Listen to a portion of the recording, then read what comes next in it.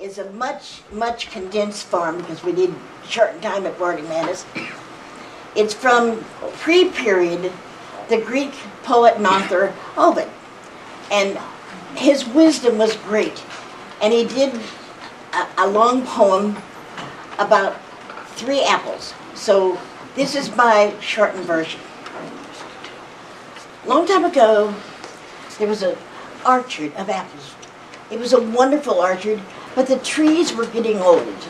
And the wind blew through the orchard and talked to the trees, and the trees said, we need someone to help us, to know that we need to be regenerated. And the winds blew, and the orchard stayed, and one tree had some apples left on it, and he kept putting his energy into 3 magnificent apples.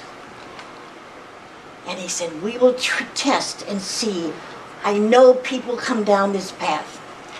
And one day, a young man came down the path, and the tree knew it was time.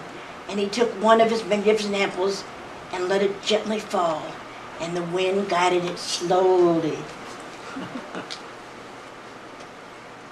And the young man picked up the apple, and he pretended it was beautiful. A beautiful big apple.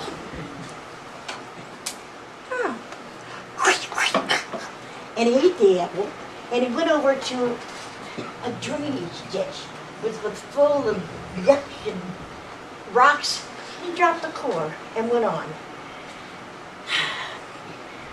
And the apple tree thought, we need to try again. So he grew and put energy into these beautiful apples, 2 left. And a young lady came by to see. And he gently dropped the apple, and the wind bore it to her feet. Oh, what a beautiful apple. Oh, it's too pretty to eat. Oh, look, it has different colors. And she marveled at this apple. She thought it was too precious to eat. So she took her scarf, wrapped it up, and went home and hid it in the closet. And you know what's going to happen to the apple. And did. And the tree had one more chance. And a young boy came by. He wasn't too young. He was old enough to be out by himself, but a young man. And the tree thought, my last chance. And he dropped the apple, and it rolled. And the young man picked it up and said, oh, it's a lovely apple. I know it's going to taste good, and it's beautiful. I don't see any other apples on the tree. I think I'll eat it. But he happened to have a knife with him, which I was alone, and I hope it's going to do what I want it to do. And this is a Formica top, so. I'm not very strong. The young boy was strong. And he cut the apple in half. And he saw the star, and he knew that a star is a very special thing. At the point of each star, there was a seed.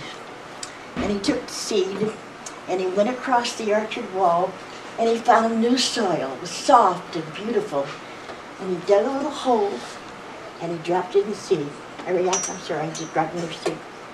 He took another one, went quite another distance, did a hole, took the seed, and dropped it until he had dropped all the points of the star, and he covered them up. He thought, ah. And then he ate the apple and went on home. And the tree nodded its branches, and the wind blew gently, and they knew that their lives would continue. And that's it.